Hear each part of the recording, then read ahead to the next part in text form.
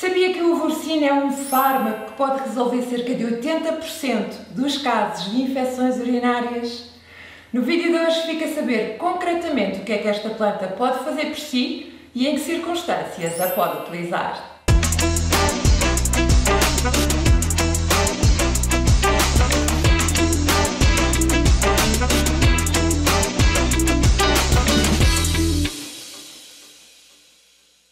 Olá, seja bem-vindo ao Tea for One.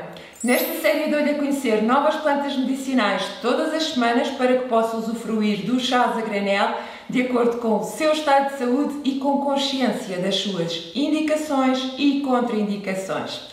Se quer fazer a sua farmácia natural em casa, então está no sítio certo.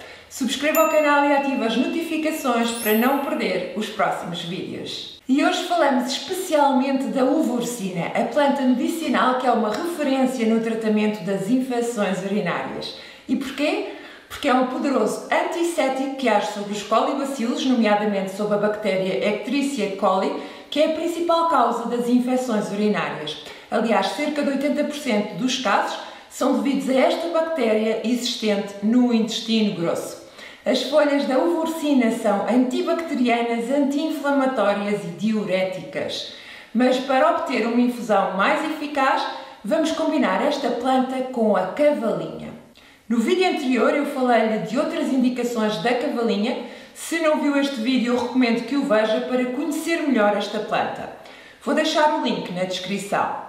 No que diz respeito às infecções urinárias, é importante explicar que um dos constituintes da cavalinha é a iquisitonina, que ajuda a exercer uma espécie de lavagem sobre as vias urinárias, eliminando os micro-organismos presentes na bexiga e na uretra e que são os causadores da infecção. Mas atenção!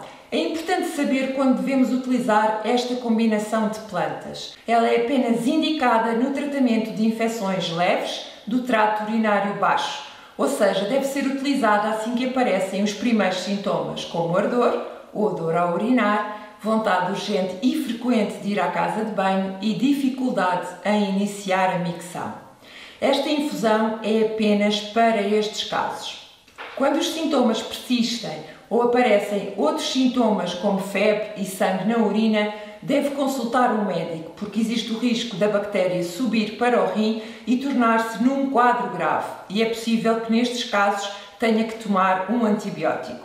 A duração do tratamento com esta combinação de plantas não deve ser superior a uma semana, mas por precaução eu não utilizaria mais do que 3 dias, porque é o tempo suficiente para ver os seus efeitos. Tem que começar a tomar esta infusão assim que surjam os primeiros sintomas.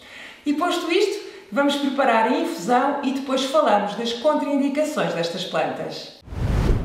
Já sabe que as dosagens das infusões apresentadas na série Tea for One são sempre dirigidas a adultos e é importante respeitar sempre as dosagens. A quantidade recomendada para a infusão de folhas de uva ursina é de 3 gramas de fármaco em 150 ml de água, ou seja, cerca de 1 colher de sopa para uma chávena, ou então 3 colheres de sopa para 1 litro de água. São 9 gramas diárias no máximo. No caso da cavalinha, a dose média diária não deve exceder as 6 gramas de fármaco seco. Como estamos a combinar 2 plantas na mesma infusão e vamos utilizar cerca de 1 litro de água, eu gosto de utilizar 2 colheres de sopa de uva ursina e uma de cavalinha.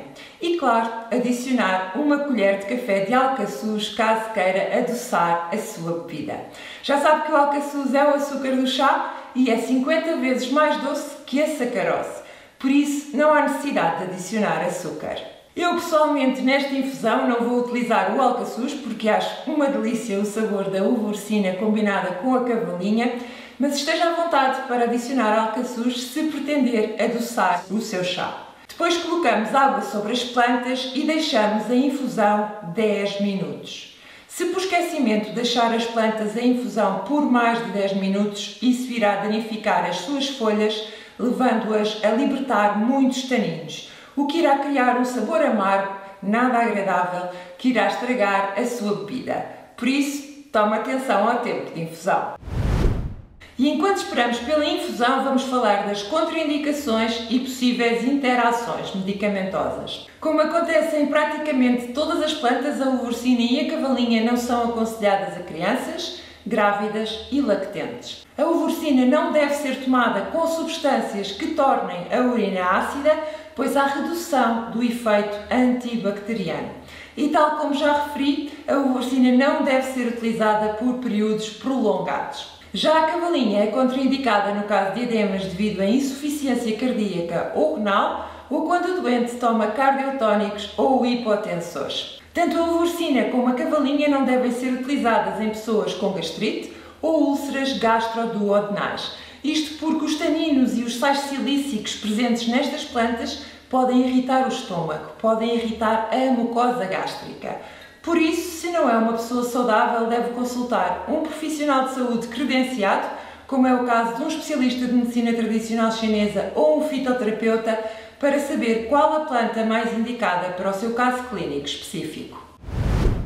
Já coámos, agora vamos servir o chá. Lembre-se que o ideal é fazer 1 litro de chá de manhã e ir bebendo ao longo do dia.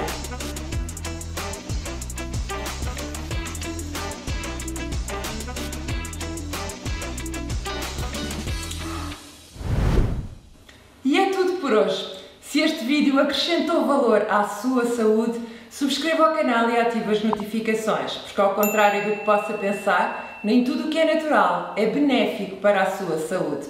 Eu agradeço por ter estado desse lado e espero por si no próximo sábado. Até lá, cuide-se!